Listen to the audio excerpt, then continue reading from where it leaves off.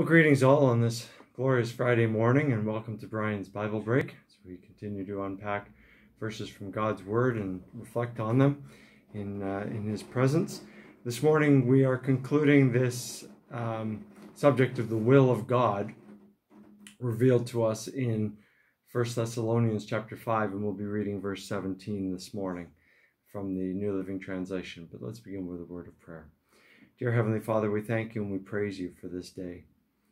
And Lord, we just pray that you will continue to speak into our hearts, Lord, a word of encouragement and hope as we seek to do your will, as we seek your wisdom and your truth.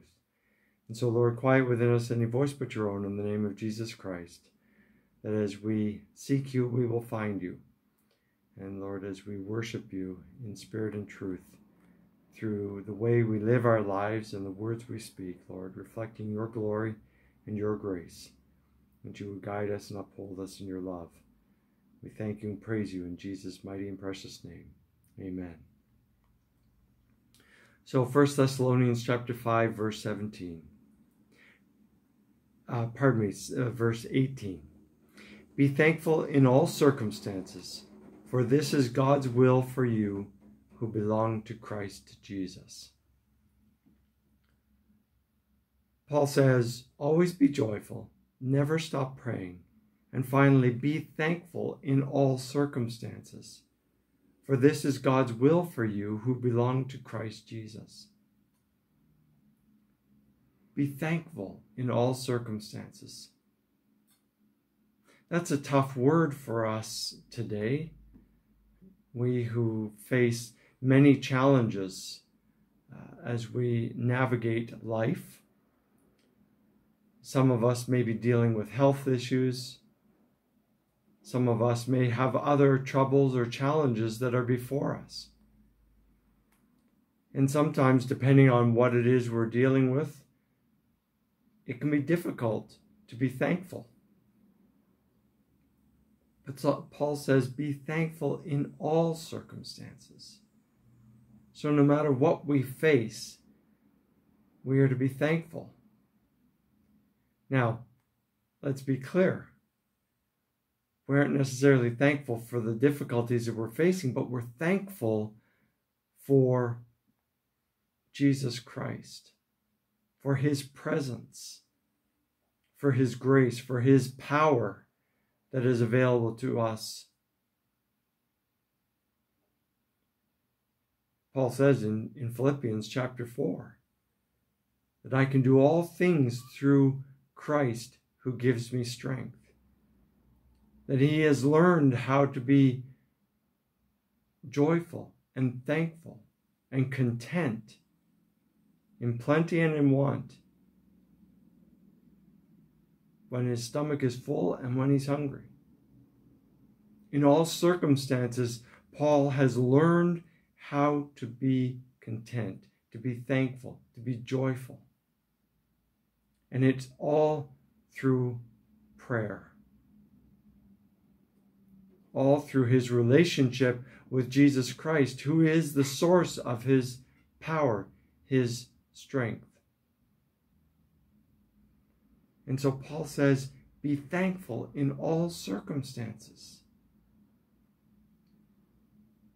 So no matter what we're facing this day, we can be thankful because we know that we don't have to face those challenges alone, but in fact we have Christ standing at our side, ready and willing and able to help us with whatever it is we're facing.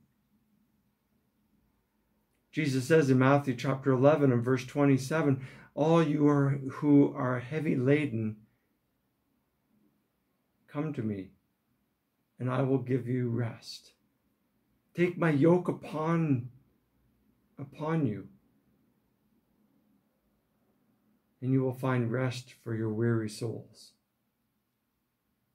Jesus is ready and willing and able to help us shoulder the burdens of life that we face this day. So no matter what it is we're facing, we can be thankful because we know that Jesus will help us. We know that Holy Spirit our advocate, our counselor, our helper is ready and present in our lives to lead us in the way we should go and help us with the burdens that we are carrying. And so we needn't fear, we needn't be afraid, but we can be full of the joy of the Lord, and we can be thankful.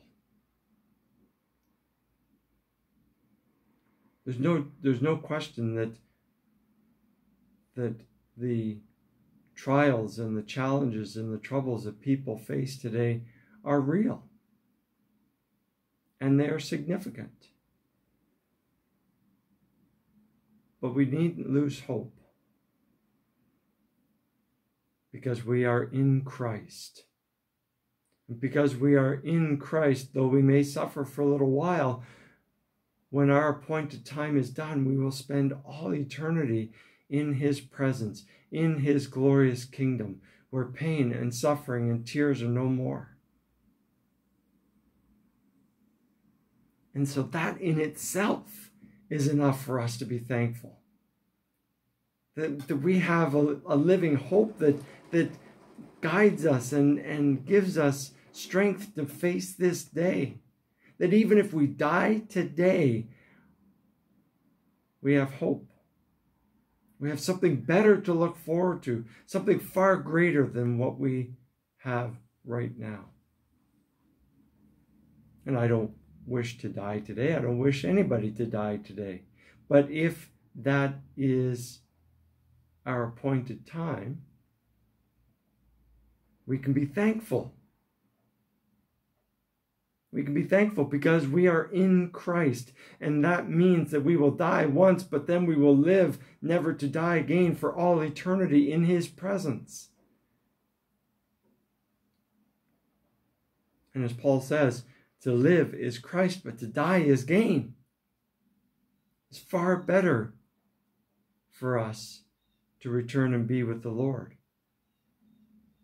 And that day is surely coming for each one of us.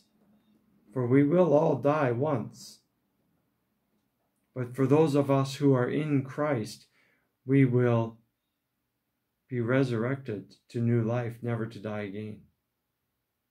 All because of what Jesus accomplished on the cross at Calvary and with his resurrection to new life. He set in motion the hope of glory that we all have who are in Christ. The promise of eternal life with him. And so we can be thankful in all circumstances. Because no matter what we face, we have the hope of glory awaiting for us in eternal life spent in Jesus' presence. And so friends, no matter what you're facing today, and believe me, I don't belittle any of the troubles or challenges that people face today. But whatever it is you're facing today, have hope. Be courageous. And be thankful. Because Jesus is with you. And even if you die today, because you are in Christ, it's not the end, but it's the beginning of eternal life in his presence. And that is something truly to be thankful for and to give God praise and glory for this day. Let's pray together. Dear Heavenly Father, we thank you for your promises, which are sure and trustworthy. And we thank you for your Son, Jesus Christ, who was willing to lay his life down on the cross in order that we may have life and have it to the full in this life and for all eternity. And so, Lord, we are incredibly thankful. And Lord, though we face troubles and difficulties and challenges this day, we pray, Holy Spirit, that you will help us have a spirit of gratefulness, a spirit of thankfulness, even in the midst of struggles and suffering. Because we know that this is only temporary. And we have something far better awaiting us, eternal life in your presence. And so, God, we pray that you will guide us through this day. You will make your face shine before us. And Lord, you will be glorified through everything we say and do. As we lift high the name of Jesus, in whose mighty and precious name we pray. Amen. Well, friends, thanks for joining me this morning for this short reflection on God's Word. I hope that you have been encouraged by it and find hope in it. And as we are at the end of another week, it's hard to believe we're at the end of another week, but we are. I just encourage you to not forsake the gathering of God's people on the Sabbath day, and if you are able to, as we are here at Queensway, to gather in person. We encourage you to do so with your local church, to join in the fellowship of believers in worshiping our Lord. If you're not able to gather in person, or if you are not yet comfortable getting together in person, we will be live streaming our service at 10 a.m. on Sunday morning on this YouTube channel, and we invite you to join us there. And also just want to continue to remind you to pray for your local church. Your local church needs your prayer support. And also remember to tithe to your local church. Our tithing is a part of our worship of God, giving thanks for His providence, for His meeting our needs and blessing us abundantly. And so our offerings of our tithes is a way of us coming before the Lord in worship and praise and thanksgiving for all He has done for us. So continue to tithe to your local church, Lord, so that they can continue to do the work that the Lord has called them to. And so, friends, go in peace. The Lord bless you and keep you. The Lord make His face to shine upon you and be gracious to you. The Lord lift up His countenance upon you and grant you His peace. And all God's people said together, Amen. Amen. See you next week, friends. Have a blessed weekend.